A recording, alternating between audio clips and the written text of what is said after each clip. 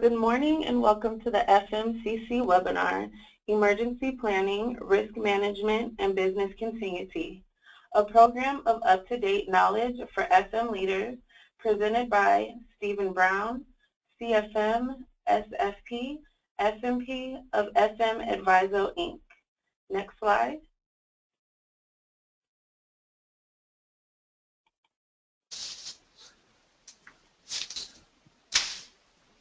Everyone has been muted for audio quality, and this webinar is being recorded.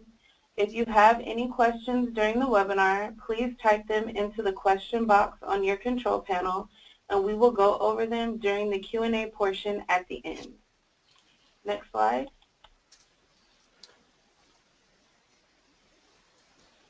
My laptop seems to be locked up. Okay.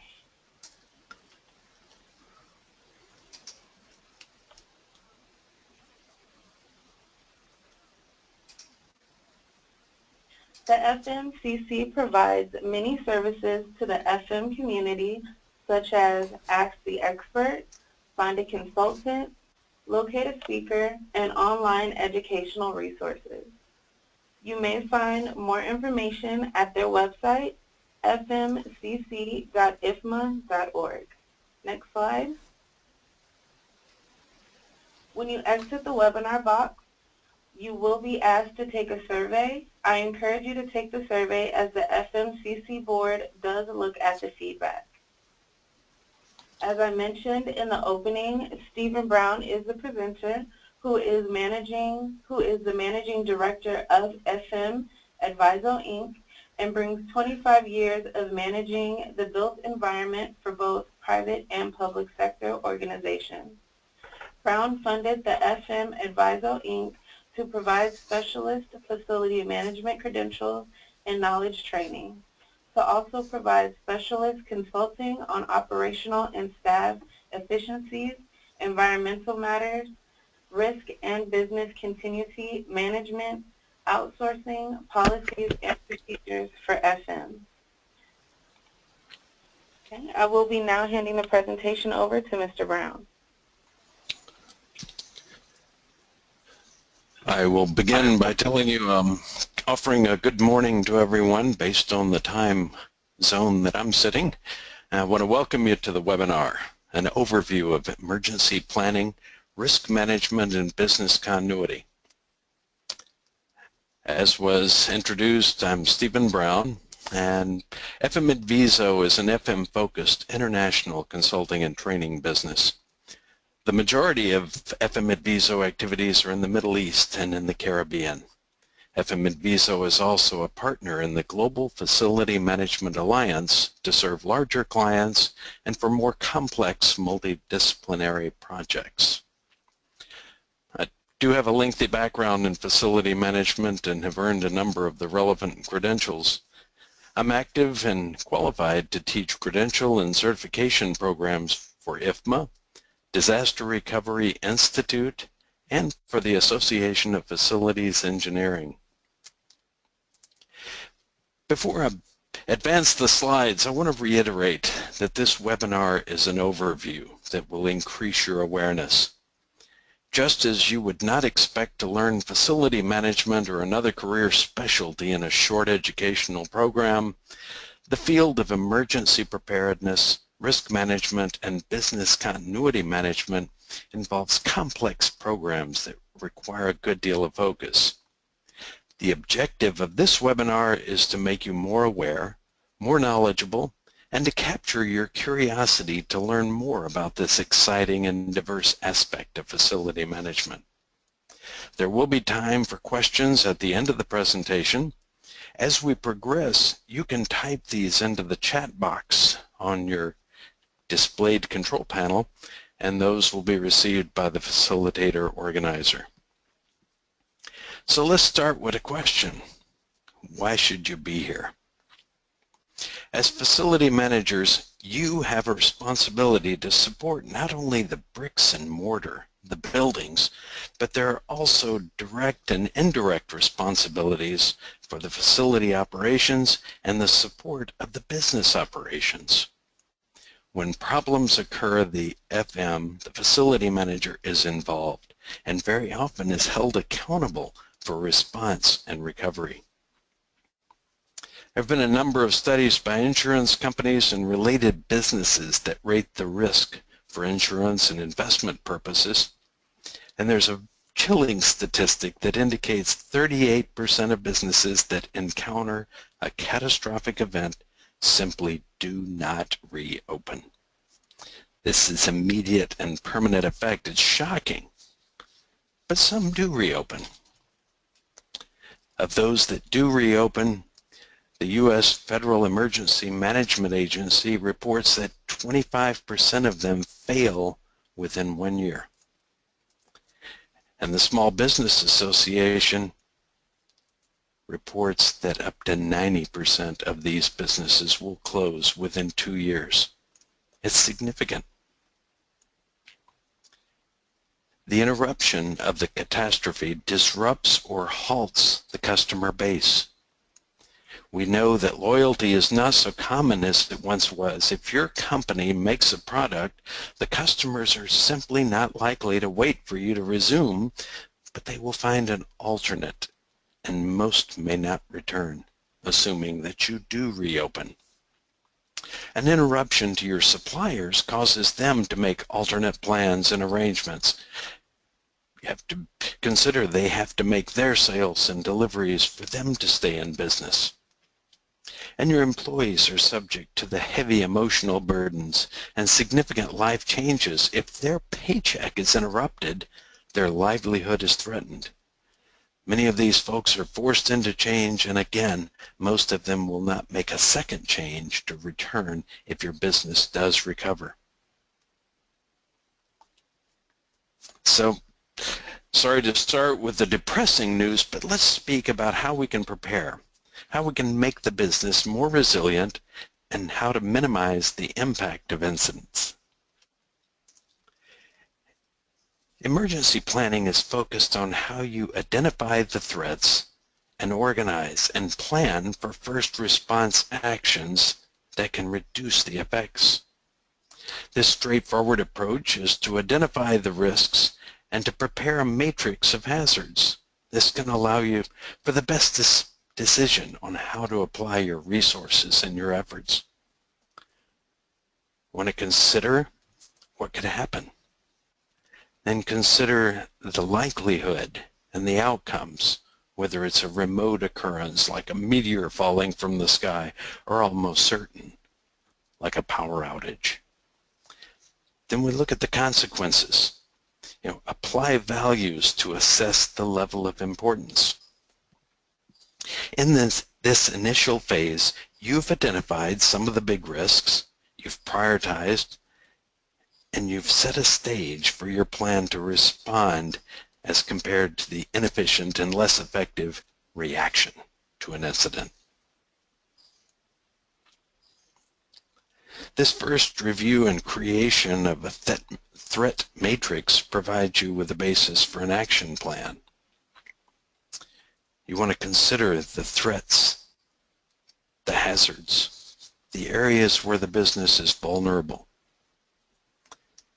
You also want to consider if an incident occurs, who is going to be in charge? Who will act? When will these actions occur? Where will the persons report for duty?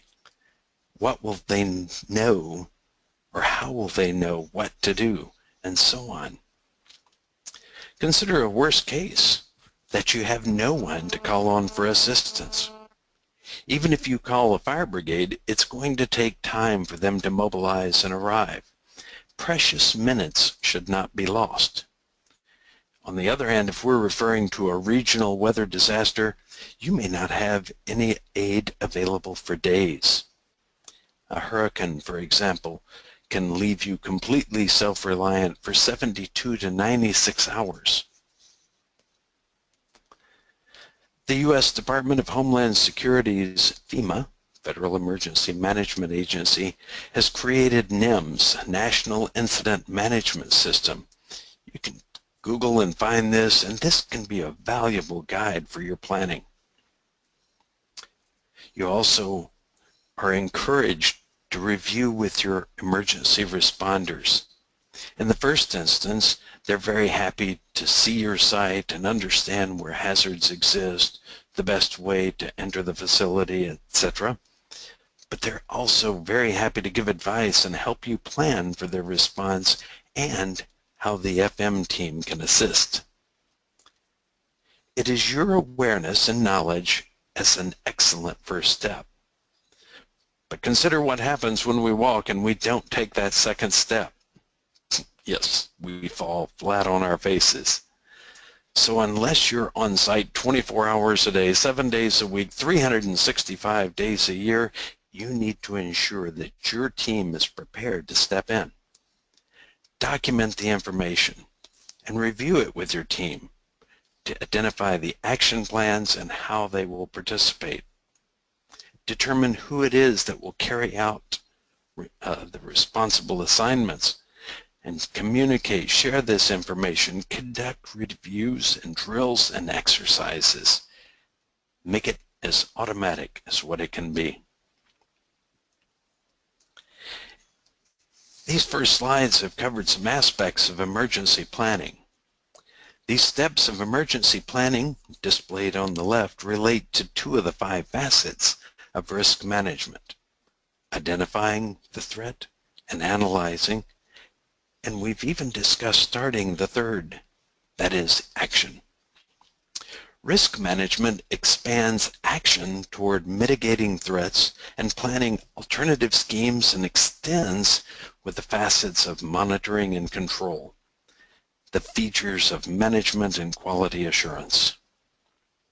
The business continuity cycle that's displayed on the right expands the risk review into broader business operations, certainly for the facility management, but more so for the business. Reviewing key and critical threats, analyzing to determine when it becomes a threat, details of how the business is impacted, and what options exist to mitigate, how you can minimize, what you can do to recover faster. And again, testing, training, and maintaining. Your facilities are not static, so these periodic reviews and drills are absolutely necessary. In short, risk management focuses on and anticipates the causes and the risks, threat identification, and then deciding what options to mitigate, where business continuity is dealing with the effects. If the risks are realized, if the incident occurs, what are the implications?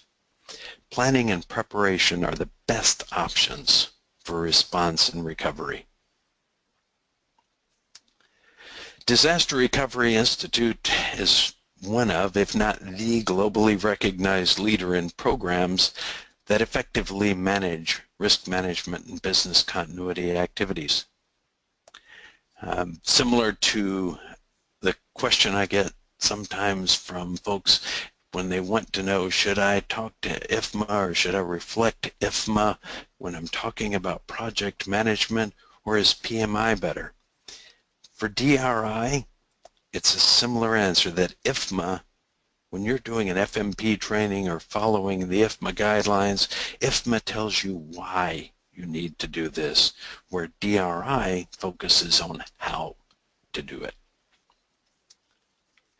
The 11 key categories that are identified in front of you show the aspects of professional practices that are involved in setting up a business continuity plan. This slide is displaying the DRI definition of business continuity, where business continuity management is an holistic management process that identifies potential threats to an organization and the impacts to business operations that those threats, if realized, might cause, and which provides a framework for building organizational resilience with the capability of an effective response that safeguards the interests of its key stakeholders, reputation, brand, and value-creating activities. Boring that I read it to you, but I want to call out 4 key phrases. Number one, it's a management process. Number two, it's identifying those potential threats and the impact to the business. The third is that it provides a framework for building resilience. And the fourth, it's safeguarding the interests of those key stakeholders. When you consider the question, what is business continuity, facility managers are often intimately aware of their responsibilities for their facilities, the bricks and mortar. This includes the threats of fire, explosion, flood, utility interruption, environmental releases, even domestic violence. But when we think of that DRI definition, the holistic considerations, we also must think of technology, the threats of disruption to our networks, hardware failures, virus, Trojan, ransomware, even the power quality problems. Business operations are another key component where we want to review our supply chain, consider the impacts of a labor strike, product liability, pandemic, transit strike, and also organizational factors, executives and leadership, and the succession plan that exists for the organization, intellectual property, even audit issues and financial problems. When you take in the full perspective of DRI's holistic management process, you can recognize the need to consider each of these broader impacts and how they can have an adverse effect for the organization. Facility management has key responsibilities.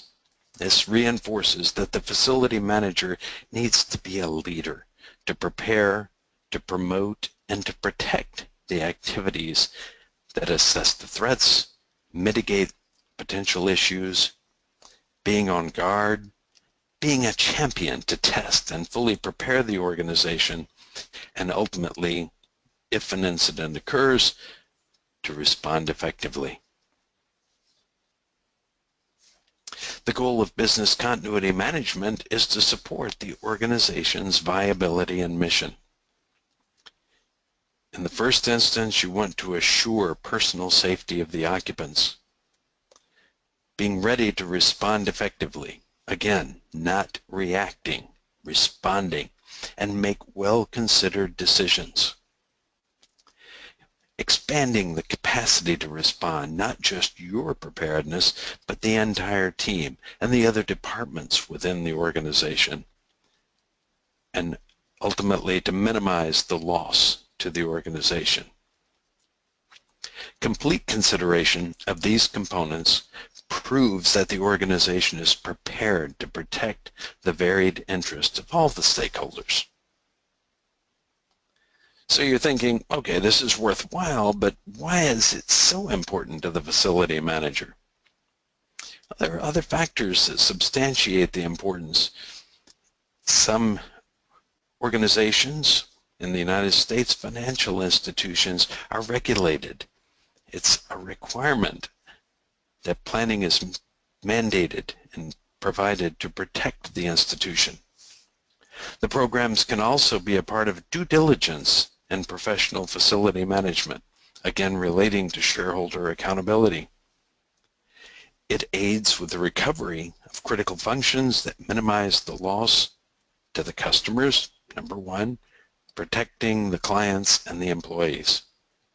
And it protects the brand, the image of the organization.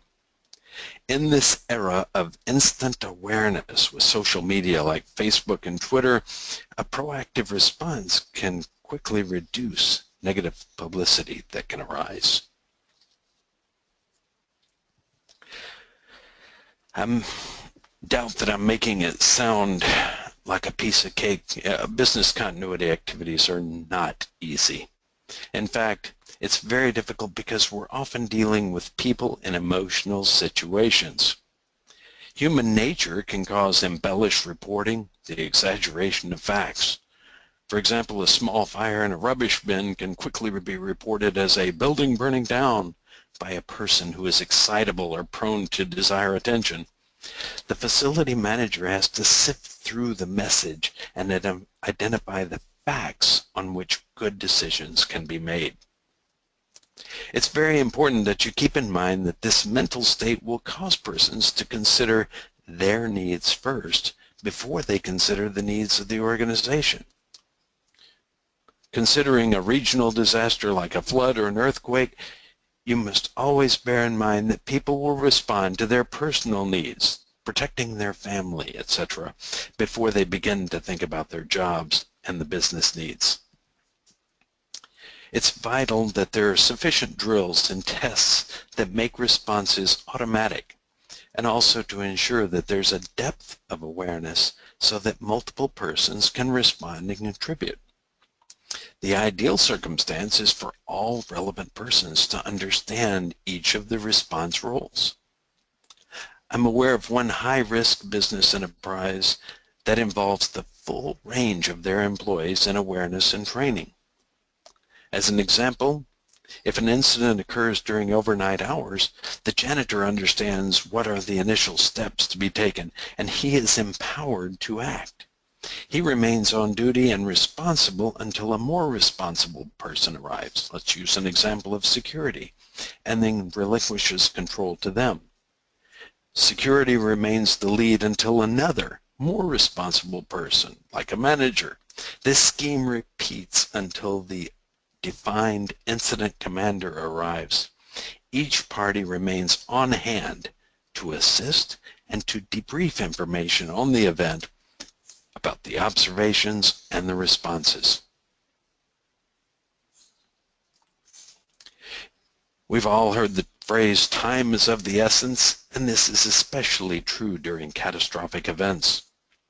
The response planning is purely focused on limiting the disruption or the impact to the least possible time, and this corresponds to the least financial impact and the least impact to customers and occupants. This display is the anatomy of a catastrophic event. The y-axis indicates the severity, the x-axis references the duration as you view it from left to right. Note the three phases of disaster response in red, the crisis or incident management in yellow, and then business continuity in green, and how they overlap. Let's walk through an illustration. The lightning bolt symbol at the lower left indicates an occurrence. Let's consider this event as a fire. The red arc is the disaster response. The first responders are on the way. The fire department arrives. The amber arc section of this, the amber arc section of crisis management is within your organization. The orange section overlapping the red is indicative of the facility management responsibilities working with the first responders for evacuation, securing the site, even shutting down utilities for the fire brigade, and similar actions. The amber section also relates to a myriad of other organizational responsibilities. A few examples include human resources to notify employees and families, the communications department to make news releases, marketing to advise their customers, production to advise suppliers and make alternate arrangements, finance to contact insurance carriers, executives to communicate to stakeholders, and facility management has a role to start the cleanup. The green arc section is business continuity and the diverse organizational activities therein. The light green segment displays that a well-prepared organization initiates quick actions toward the recovery. The facility management unit has involvements to identify and secure alternate for site requirements. Finance organizing emergency expenditures, and procurement organizing contracts for restoration or construction, and production to set up alternate resources so that they can resume their outputs. These activities continue until the organization is back to normal or pre-event conditions. This slide is displaying the broad characterization range of the threats and the origins that can deliver catastrophic consequences to the organization. I'm not going to read them, but I'm going to suggest that you consider your facilities, your business organization, as well as the broader environment around you. As an example of this broader environment, I will mention a florist supply business in a Midwestern U.S. city. This business had reviewed their risks and cataloged and had a pretty good business continuity plan, except that they did not consider that there was a compressed gas business just across the alley and about 80 meters from their property. The first instance that they realized this risk, there was an ammonia gas leak that forced an evacuation for 6 hours. Unfortunately, they did not update their business continuity plan. And some months later, there was a vehicle accident that resulted in a huge fire when welding gas cylinders were ignited. All buildings in the area were evacuated for almost 36 hours. This fire occurred on the 11th of February, 3 days before Valentine's Day. The result? The florist business lost 20% of their annual sales. They had a massive loss of uninsured inventory, a devastating loss of business reputation from customers who had ordered flowers for their sweethearts. And today this business is still active, but it is no longer the industry leader that it once was. His previous example referenced some of the areas that the florist business was affected. But as you consider your organization, remember this slide displaying categories that can be impaired in your business. Always remember, business continuity planning is very broad. When we start to evaluate how we address the risks, it's important to appreciate that there are controls in different forms. Physical protection, as in the displayed fire sprinkler, is a physical control that can reduce the extent of the loss in case of fire. Logical protection is another concept. An example is placing guardrails to prevent persons from falling from a higher elevation. The location of assets is the idea that you prevent unauthorized access and includes securing equipment in a locked room or even the use of passwords that limit access to your data. Changes to personnel procedures can be represented by the guidelines and the policies that protect untrained persons from entering a hazardous area or attempting program changes in the building automation. Increased preventive maintenance increases the reliability of the building systems, making your facility more robust and resilient against operational interruptions. Management of utilities ensures dependability for the facility operations, again, making the site more robust and avoiding disruptive outages. The interface with agencies outside your organization reduces the potential for interruptions or disruptions. Good communications keeps you aware of the potential impacts so you can plan accordingly. Facility managers tend to focus on certain facility risks like fire and utility, but there are many other risks that can disrupt our businesses. Again, I'm not going to read through this extensive list, but I'll allow you a few minutes to read through, and as you peruse this list, know that it is not exhaustive, and certainly it does not pertain to all organizations. Your site may have more threats or fewer. This list is simply offered to get your mind working toward the focus, and the risks that exist are not just those under your roof. I use this opportunity to remind you of the example of the florist and how a nearby business caused them irreversible corporate damage.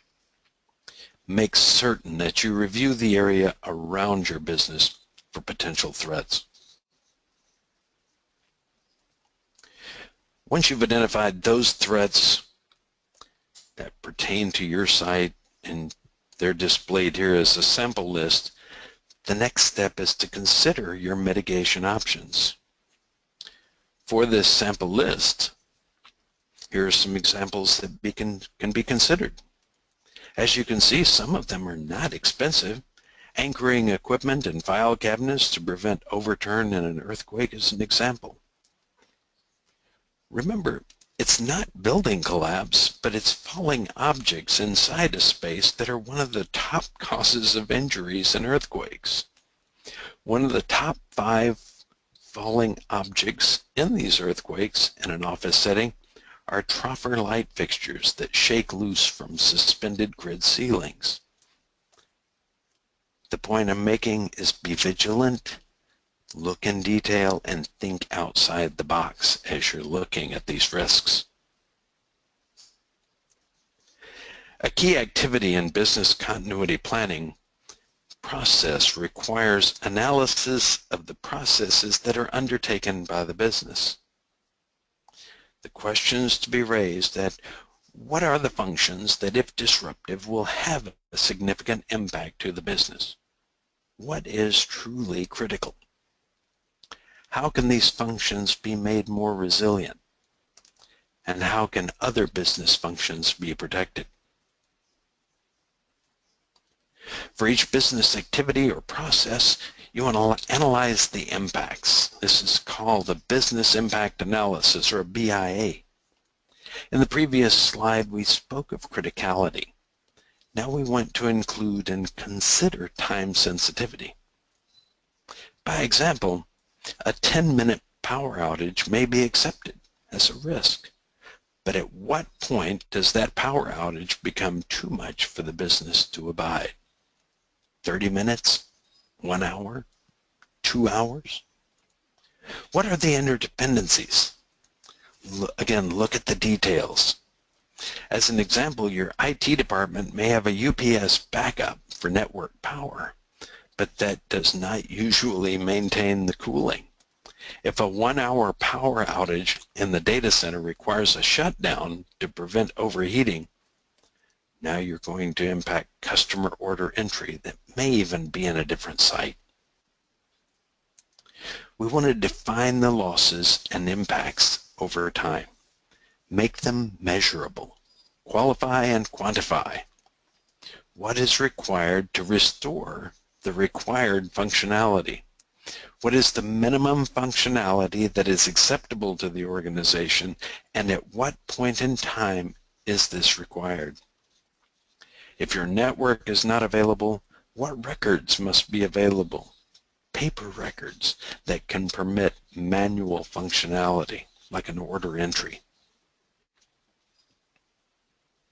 In the previous slide, there was a question about the minimum required functionality and the associated time implications. These recovery goals are viewed from 2 measures. The first is the recovery time objective. How long is too long before you restore? The second is the recovery point objective. What is the maximum loss that the business can abide?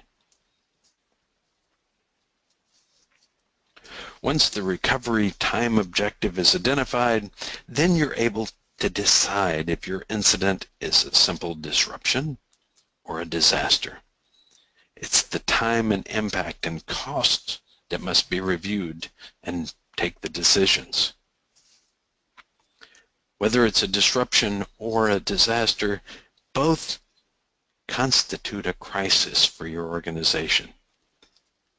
For the best outcomes, again, focus how to respond, avoid reactive.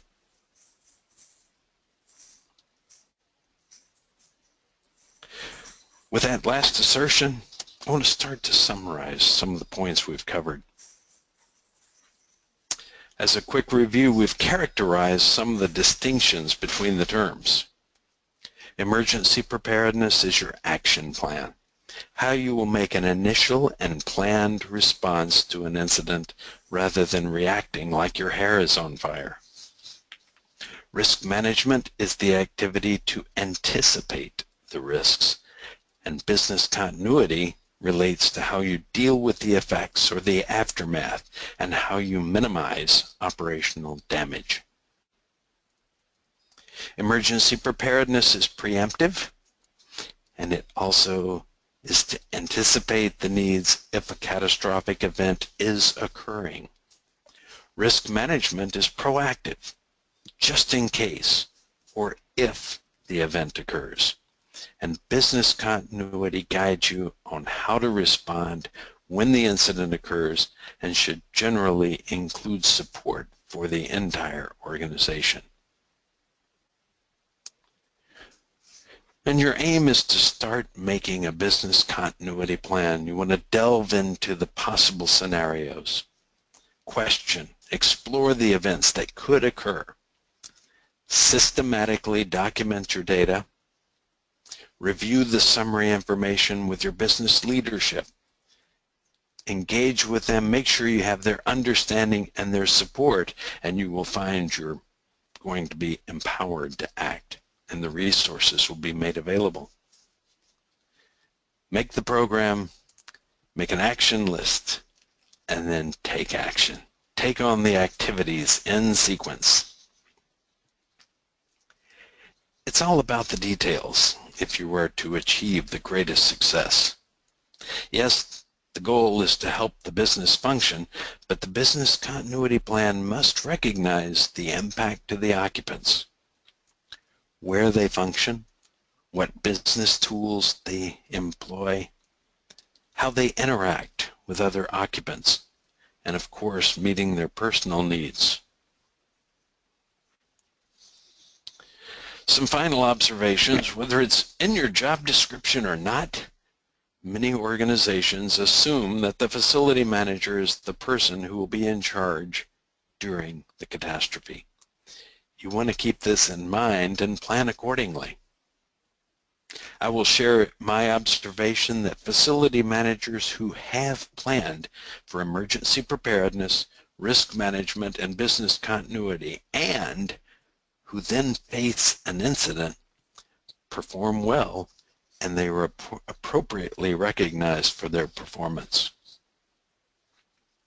As noted at the onset of this webinar, this has been an overview. There are a myriad of other details to be considered and included in a proper program that protects the facility and the business interests. Statistically speaking, you will not experience a catastrophic incident. With that said, I will share with you that in my 25 years of facility management, I have been involved in FM and experienced a partial building collapse due to extreme snowfall, disastrous building flooding that was caused by a broken 14-inch water main, a 4-day community-wide water outage in Saudi Arabia, contractor fatalities, and more. Now, maybe I was unlucky, but on the other hand, every day you work in facility management, you increase the odds that an incident will occur. Take initiative. Be prepared to take that leadership role.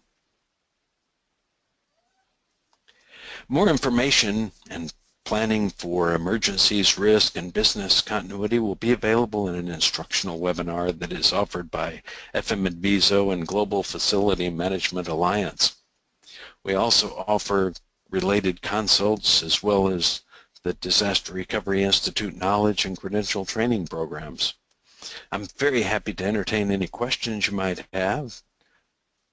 Enter them into the chat box, or if I don't have an answer now, I will certainly secure it and revert.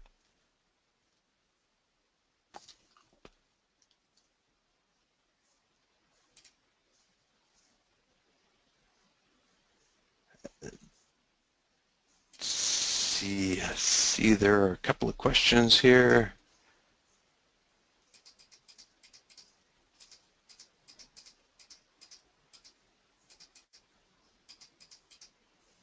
say that the corporate suite is uninitiated about emergency preparedness, risk management, and business continuity.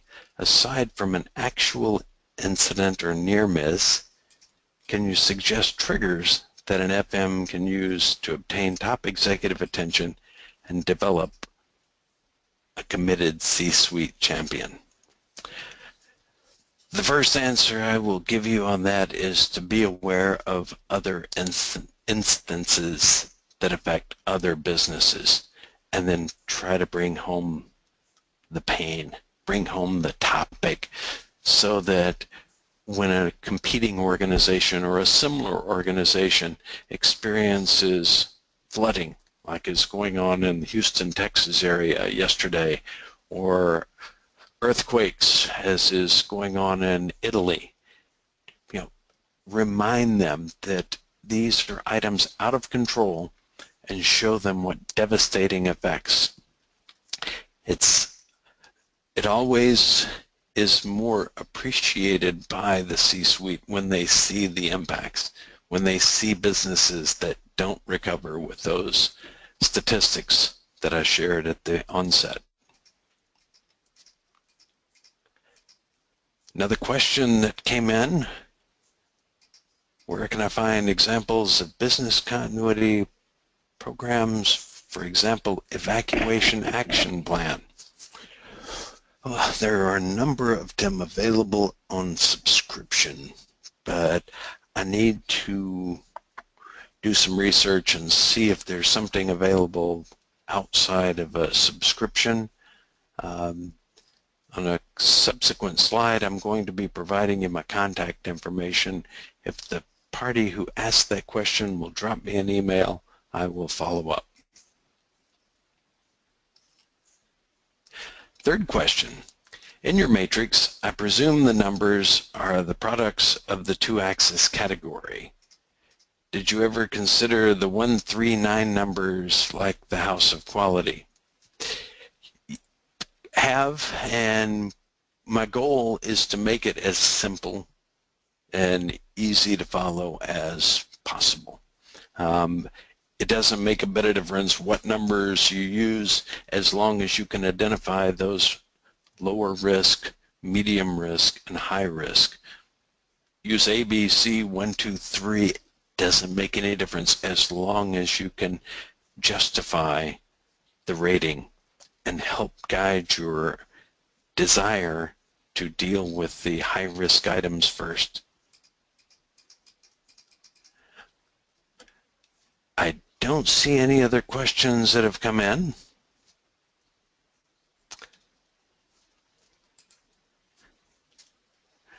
Again, as I mentioned to that one individual, here is the contact information for FM Adviso.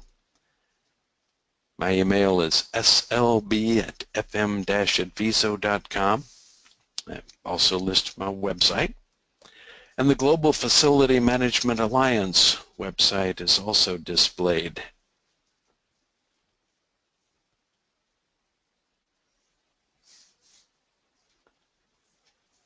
Cede, would you like to fill in the last slides here? Yes.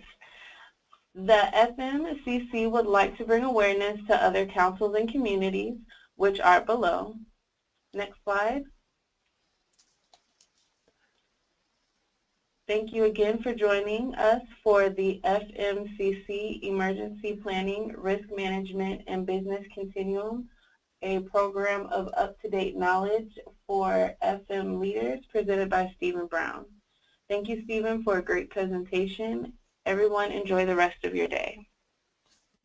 I offer my sincere thanks and encourage everybody be well. Thank you.